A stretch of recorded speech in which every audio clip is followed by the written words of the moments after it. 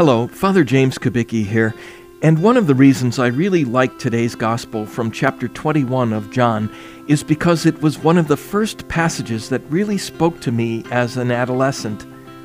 There are the disciples, after the resurrection, back fishing. Jesus appears on the shore, tells them where to cast the net, and after they catch a whole bunch of fish, John recognizes it's Jesus. And Peter can't wait for the boat to make its way to shore. He immediately jumps in and swims to get there before the boat. Peter always was quick to speak and to act, and we see that here again. Here's a little reflection of St. Ambrose on this scene.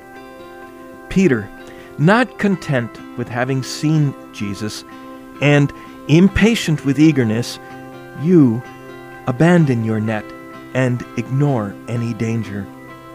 To you, it seems too long to wait to get there by boat with the others. Once before, when the Lord walked upon the water, you forgot your nature and ran to meet him upon the water's waves. So too here, while the Lord stands on the shore, you hasten to pay him homage by the shortest route. I can't help thinking that we too have the opportunity to see Jesus, but do we take it for granted? Isn't he there right now, in the tabernacle, or on the altar in perpetual adoration chapels? Maybe we need to grow in the faith of St. John and better recognize Jesus there.